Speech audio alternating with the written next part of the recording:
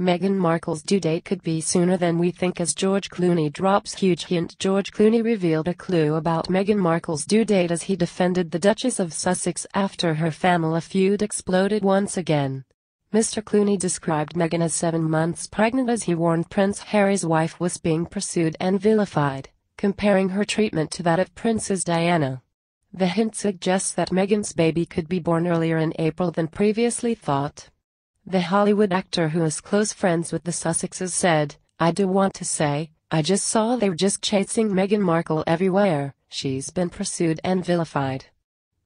She's a woman who is 7 months pregnant and she is being pursued and vilified and chased in the same way that Diana was, and it's history repeating itself. And we've seen how that ends. I can tell you how frustrating it is to see that. You're taking a letter from a daughter to a father and broadcasting it everywhere. She's getting a raw deal there. It's irresponsible. I'm sort of surprised by that." Last month, Meghan told royal well-wishers that she is due to give birth at the end of April or early May.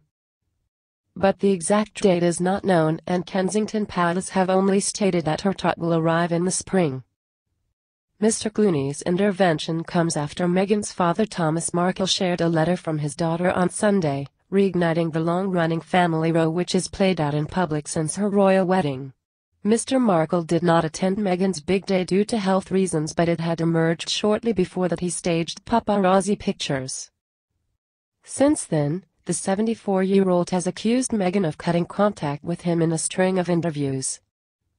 But Mr. Markle revealed the note from Meghan after 5 of her friends told U.S. magazine People that the Duchess had written to her father. The Duchess's anonymous pals spoke out to defend her against global bullying.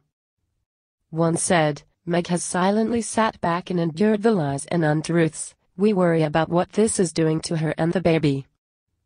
It's wrong to put anyone under this level of emotional trauma, let alone when they're pregnant." What do you think? Share your thoughts in the comment section below and don't forget to subscribe to get instant news update.